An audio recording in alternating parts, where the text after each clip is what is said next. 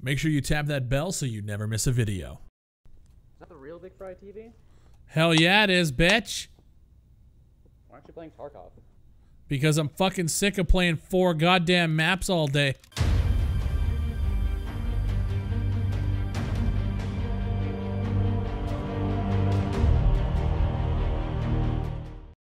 What's going on, ladies and gentlemen? As you guys know, I was streaming Foxhole on Twitch the other day, and now I'm going to give you guys my thoughts on the game. A lot of people were asking me to try it. I finally decided to pick it up, and it's weird. When I first saw the game and I saw the gameplay just on the Steam store, I thought it was an RTS. Like, I'm not an RTS guy. I don't like StarCraft. I don't like playing games like League of Legends where you got to click everywhere and fucking move around. I'm just not a fan. But then I sat down and watched a video from Blue Drake 42 where he was talking about it and playing it, and it kind of intrigued me. It's like you're a single player. You're not like controlling a whole bunch of units. It's not about like resource gathering and then fucking Zerg rushing.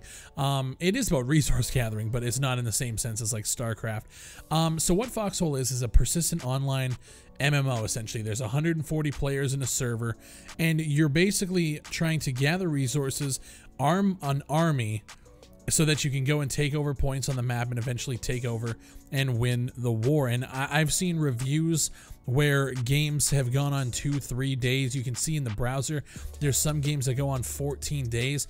I don't know if that's like actual like 14 days of gameplay. I can't really fucking tell yet, but I've only put a couple hours in the game so far, and a lot of that time was spent just kind of learning how the armies are funded, like with weapons, and how the materials come into play with building vehicles, and just kind of just the logistics of funding and arming an army.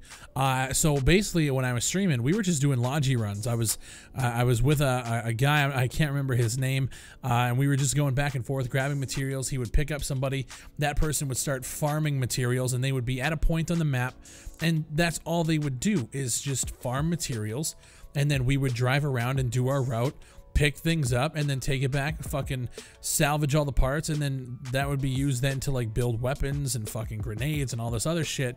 And we just did that for like 3 hours. Just drove around the part of the map, and we eventually, like, we started with 1 truck, then we had 3 trucks going at one point, and it was just fucking amazing being a small part of this huge, kind of just more persistent team.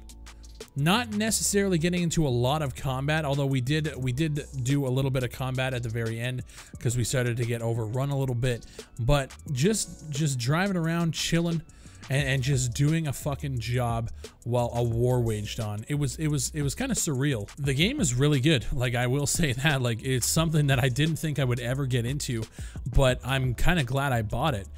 We were talking in chat. One of my buddies says that he doesn't know if it'll be worth the $20 on Steam. I personally think it is. I think I'm gonna get a lot of time out of it. When like lately, I've just been bored of PUBG. I've been bored of EFT, and I just wanted to play something that's a little bit different.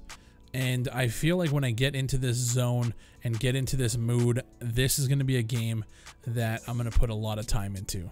I just hope the player base sustains, which it looks like it is. Like, there's a lot of people playing the game, and it's just fun. I do believe that some of the balancing needs to come down to when players are in foxholes and they have like increased visibility. They're pretty overpowered.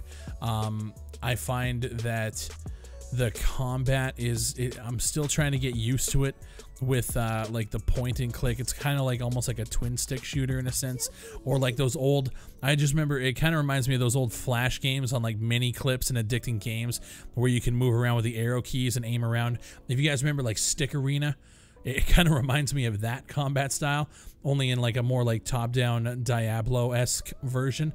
And it's fun. I'm still trying to get used to it. I'm not very good at it, but I was getting better at the very end of the stream. And it's crazy. Like, I was playing on Blue Drake's community server, and I found that everyone on that server, for the most part, was just doing a fucking job. Like, we were doing the logi runs. There were people just like back at base. There's one guy who literally just stood in one spot, and as we brought the materials back into the base, he grabbed them from the truck and put them in boxes.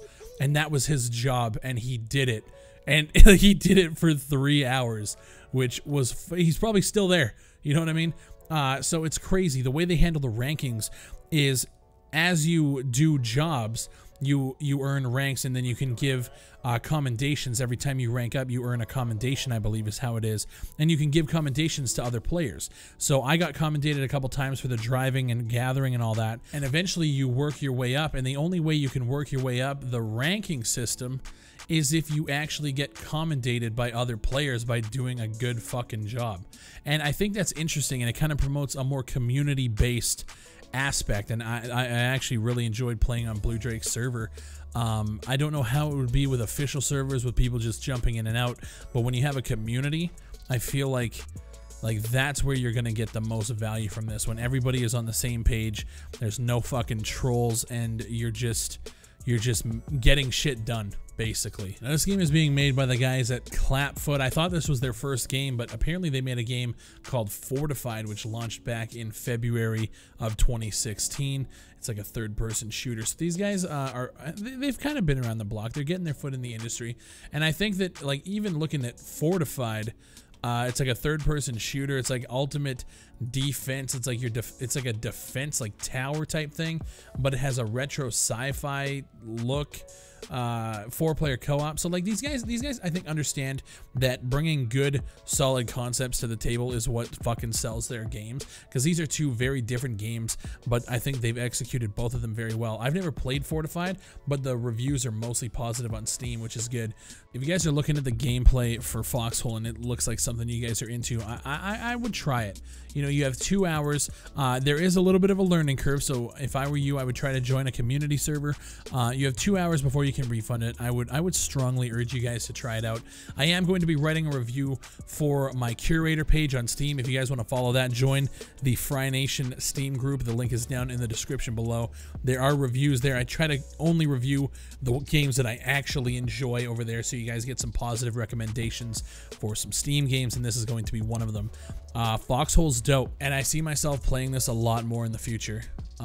So yeah, that's kind of my assessment of it so far. Again, I have a few hours in it. I haven't really seen, I don't think, everything there is to offer yet, but yeah, so far really enjoying what I'm seeing. My name is BigfryTV. If you guys have played Foxhole, leave a comment down below, or if you're seeing the gameplay and you just want to have a discussion, leave a comment for me, and make sure you guys check out my Patreon. The link is down in the description as well. Thank you guys for watching, and I'll see you on the next one. I do. Who needs first? Yeah. I don't know how to do this. Clear the way. Clear the way. Fuck!